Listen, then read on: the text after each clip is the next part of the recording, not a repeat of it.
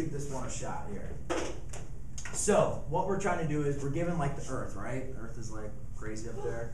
And then we have the satellite is this little dot right here. Let's actually make this something nice. Make it like a little star. So we have a little satellite that's going to be in orbit, right?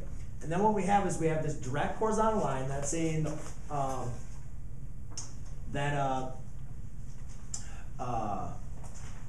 satellite is how far away? Is 12,500 miles away, okay? Then they say the radius of the Earth is 4,000 miles.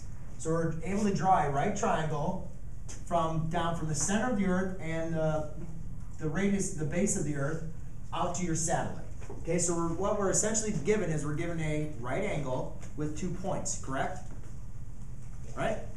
And then what they want us to do is find this angle of depression, which is going to be not your angle that it makes with the satellite, but the angle that's going to be giving you on the vertical, on your tangent line to your satellite.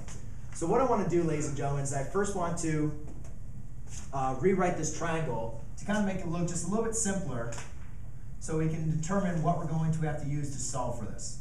So let's first send what do we need? Right here. So we have an angle. Our hypotenuse is 12,500, and our radius, we say, is 4,000, or our opposite of our angle theta is 4,000. So if I want to find this angle, which trigonometric property am I going to have to use, or trigonometric function am I going to have to use? There's only 3 of them: sine, tangent, cosine. Which one deals with the opposite of your theta and the hypotenuse? Sine, right? Now remember though, if I want to find let's just write it out.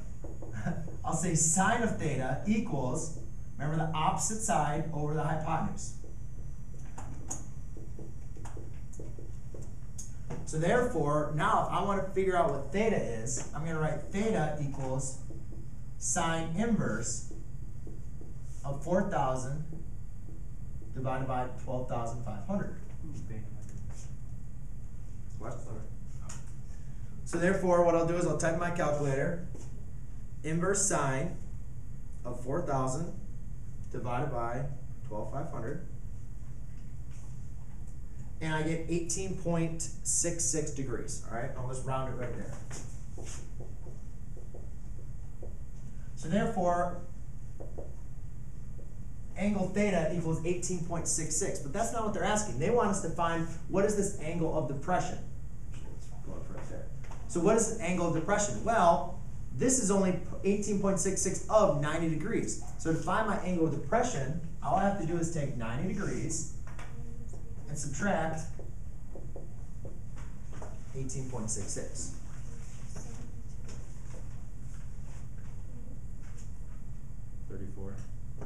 So it's going to be, what, 71, 34?